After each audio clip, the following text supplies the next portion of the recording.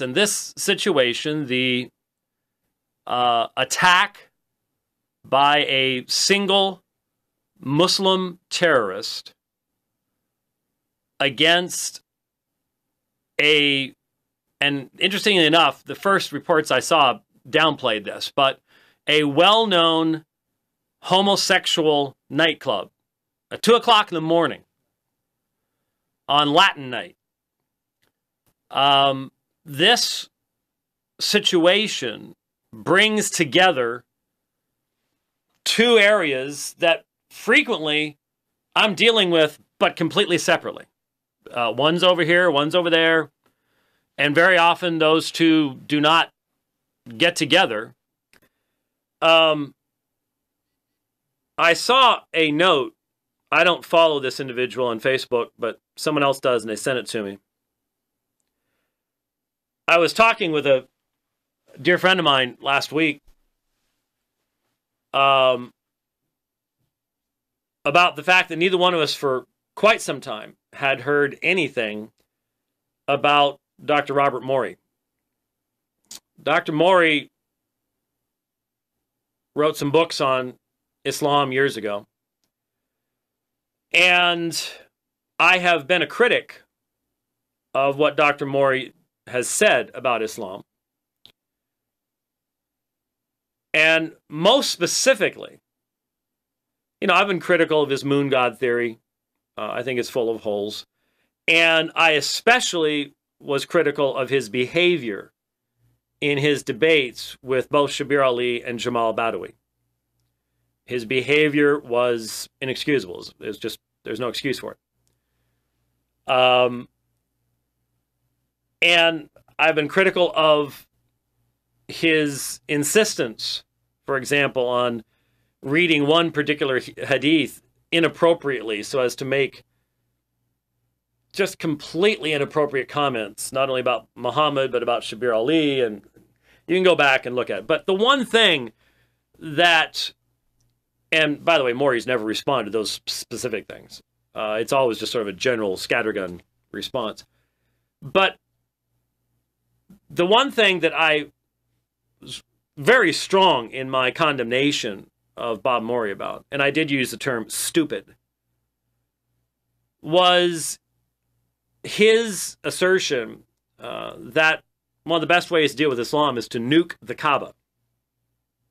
To drop a nuclear weapon on the Kaaba in Mecca.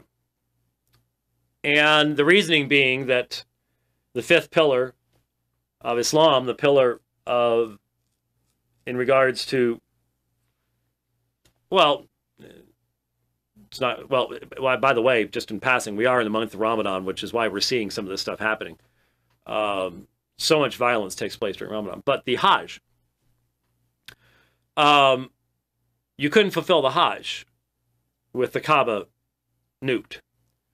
And somehow this supposedly would destroy Islam. And when someone first suggested it to me, I didn't know who had suggested it. I said, that's the stupidest thing I've ever heard in my life. And it is. It remains this day the stupidest thing I've ever heard in my life. There's no question about it. The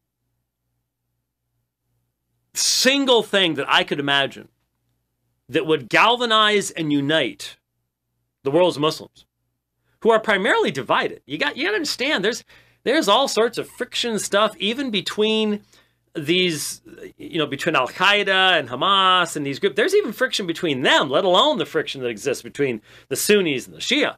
You want to get them all together into one big, really mean, nasty, united army? Do that.